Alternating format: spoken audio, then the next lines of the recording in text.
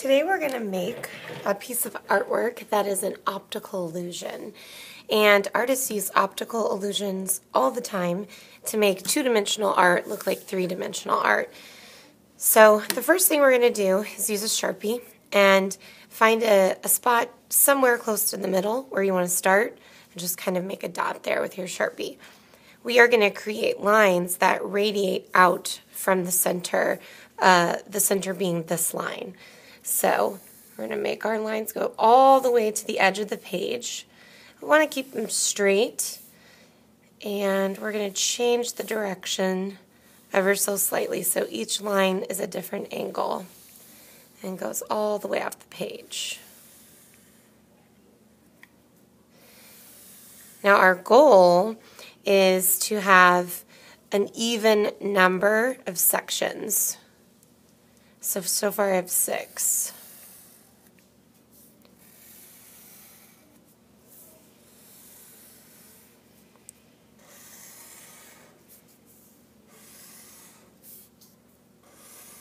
So I'm going to count 1, 2, 3, 4, 5, 6, 7, 8, 9, 10, 11, 12.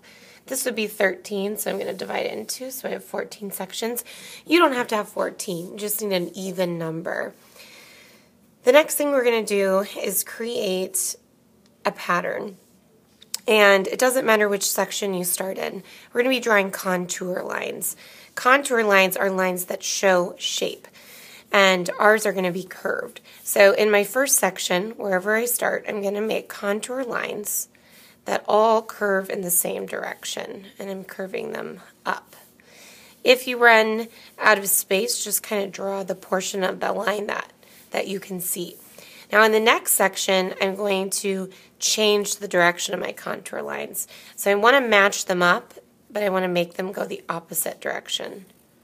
Still curved lines, but going the opposite way. And I'm going to repeat that pattern across the entire paper.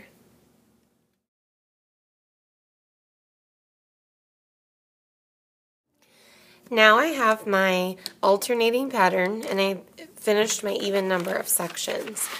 So to create the optical illusion that the sections are curving under or curving over, we have to add some value. And so we'll use crayons for this. For this project, you need 4 different colors. We're going to do 2 colors in the sections with lines curving under, and then 2 colors in the section with lines curving over, and you can choose those colors. So to start, I want to think about the pressure of my crayon. I want to create the hardest pressure or the darkest value on the edges of each little section. And as I get closer to the center, I want to make that value lighter. And I'm going to color every other shape in this section with this color of crayon.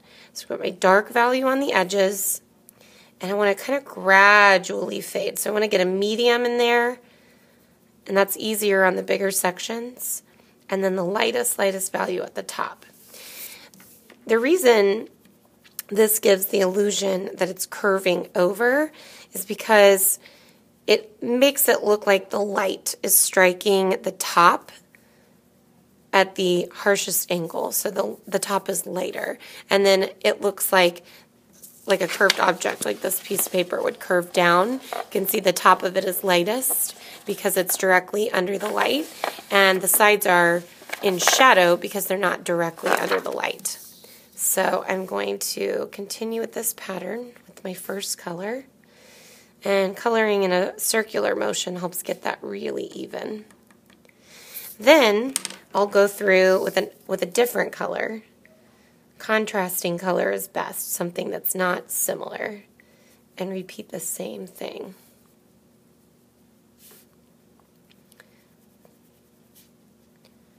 I like to start with my darkest value, but you could do it the other way around. You could start with the lightest value. The bigger your section is, the easier it's going to be to get that range of value. So now you can see that it has the illusion that it curves over. Now because my lines are going the opposite way in the other sections, I'm going to keep those crayons handy so I can repeat them in every other section. Because these lines go the other way, we'll get the opposite effect here. So we'll do the same thing, but once we're done, it will give the illusion that the section is curving the other direction. Oh, I almost colored that the wrong color.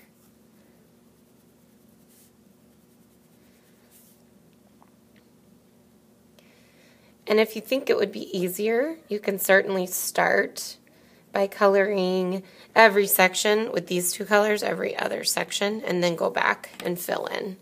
Sometimes we spend more time switching between our crayons than we have. So that's it. I just continue this pattern all the way through.